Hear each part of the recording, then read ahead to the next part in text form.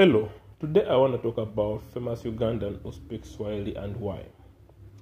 From people like President Museveni, opposition leader Bobby Wine and Besigye, they all speak Swahili. Uganda's military generals all speak Swahili. Top musicians in Uganda, Jose Chameleon, they speak Swahili.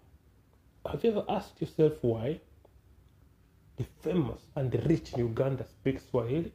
Yet the poor ones, especially in the central region, people in the central region of Uganda, don't speak too much Swahili. Let me tell you why. Swahili opens a lot of opportunities in East Africa. An example is me. Learning Swahili has sent me to travel Tanzania to Kenya and also outside as a teacher and an interpreter of Swahili. Swahili, if you're singing and you sing in Swahili, your music is most probably going to be heard around all of East Africa. Look at Jose Chameleon, the most popular Ugandan musician. Look at Emmanuel Okwi, the best Ugandan football player right now. They all speak Swahili.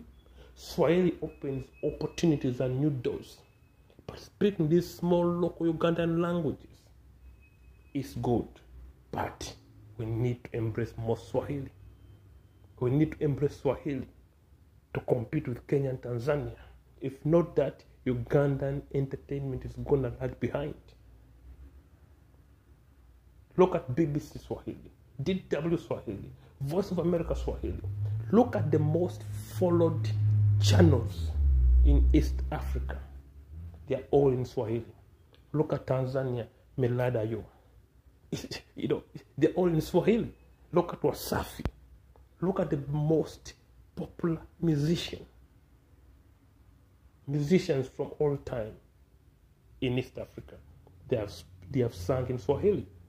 Jose Chameleon, Diamond Platinum, Kidum. They all sang in Swahili. Thank you very much.